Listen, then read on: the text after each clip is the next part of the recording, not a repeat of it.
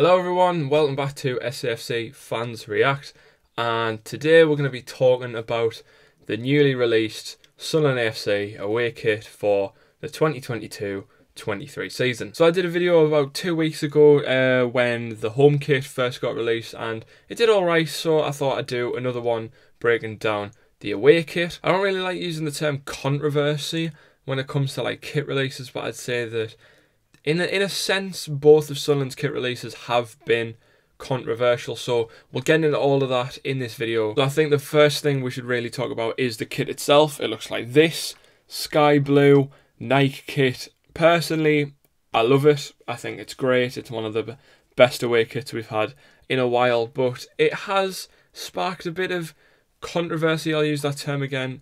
It sparked a bit of that because of the fact that it is a Nike template kit. It is a teamwear kit. Now, if you're unaware what teamwear means, it basically means it's just a blank kit you can buy from Nike retailers or Sunday League retailers like Pro Direct, Direct Soccer, places like that. And it essentially means that Sunday League teams and youth teams can use the exact same design of the kit, just whack their badge on it, and all of a sudden it's theirs. And people obviously aren't happy about that because they want bespoke kits. They want ones that are absolutely 100% just authentic and original to their club. Like, for instance, the old Nike kits we got back in the 2000s. And I know people obviously don't like that, but I think personally it doesn't bother me because I think it is a good looking kit. I think it's a gorgeous kit, if I'm honest. Especially in terms of the other two away kits we've got from Nike over the last 2 years. I think that this is by far the best one we've got. I wasn't a fan of the navy blue one with the red collar. I don't like colours on kits. And the yellow one looked good as a set, but as a standalone shirt was pretty boring in my opinion. That is all subject to opinion. Obviously, you're allowed to disagree.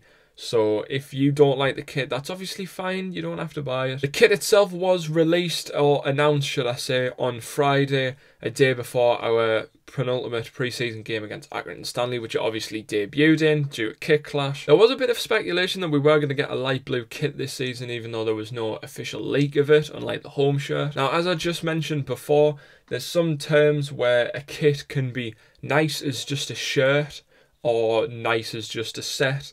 And I think this is one of the cases where I think it looks great. Better as just a shirt, but I think overall as a full kit, looks quite nice. When you think of the light blue kits we've had in the past, we've got the 2003 one, the 14-15 one, the Adidas one with bid vests and the black pinstripes, and the one from 2018, sorry, for obviously the Netflix kit as it gets labelled now. The 14-15 one, obviously the 8-0 kit, so there is bad memories in it, and the 2003 one we did get relegated, so there is a bit of a thing of we do tend to do bad in sky blue kits. And the 2017 one we got absolutely hammered in the championship, so there is that thing of we basically sealed our own fate here for the superstitious, of course. You can't get relegated purely off a kit, but there is that thing of we have happened to get relegated more than once in a sky blue kit. I know a lot of you'll think I'm just talking nonsense here, but to the superstitious, that is a thing, and I have seen a lot of people say it, but I just thought I'd put that on record. I don't personally think we're going down purely because we've got a sky blue kit. So just like I did with the home kit release, I ran a poll on the Fans React Twitter saying, what does everyone feel? This was about 10-15 minutes after the kit got released, so this is genuine first impressions. And obviously, as you can see from the poll on your screen right now, people are in favour of it, but there is that kind of thing of it looks nice, but we're not particularly happy about it because it's a template kit. That seems to be the first initial thought of the kit, and to be honest, I get it, because if you think about it, Portsmouth's kit is basically the same, just a darker shade of blue. And due to the fact it is just a template kit, people are going to think that they're getting ripped off, that they're just paying an extra like £25 for the badge and the sponsor alone. So I do get it. And I know I've said that I don't really care about the design, but for the people who are saying, well, it's just a template kit, who cares? Well, just to put it into perspective, this is Portsmouth's home shirt for this season. The blue one, the exact same design as ours on Pro Direct Soccer for £18.36.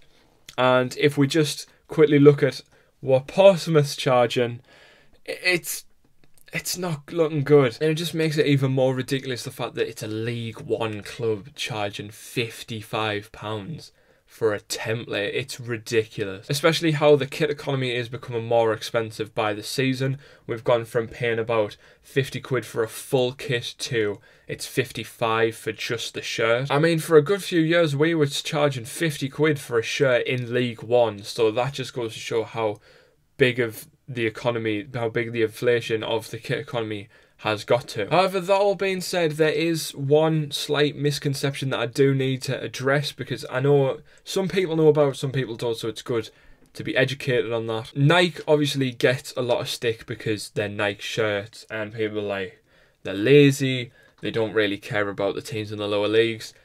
Technically, we don't have a Nike sponsorship, and I know you're going to say, like, Dom, you're crazy, what you're going on about, we've clearly got Nike kits.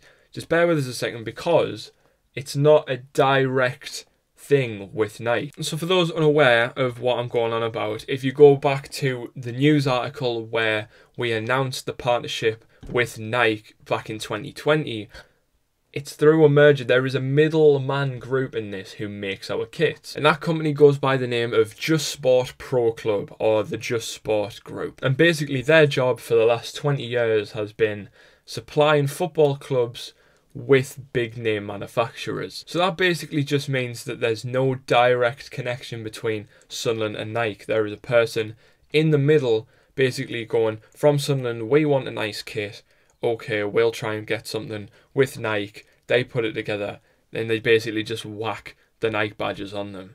Hence why there is iron-on badges for this season. And if that all just sounds waffle to you and it's dumb, they're still Nike kits, I don't know what you're talking about, let me just show you this quickly. So here we have Nike's England shirt for the 2018 World Cup, and if you look on the bottom of the shirt, you will find a little patch that says authentic with a product code and the year it was manufactured, showing that it is an official Nike licensed product. Now, if I was to get last season's Sunderland home shirt and look in the exact same place, there isn't one there. And with these shirts, there's been a lot of thing about, well, they're poorly made, because obviously, as you can see, iron-on patches. So what I'm trying to tell you here is that this was once a blank white Nike t-shirt, and they've just whacked red and white stripes on it, ironed on a patch,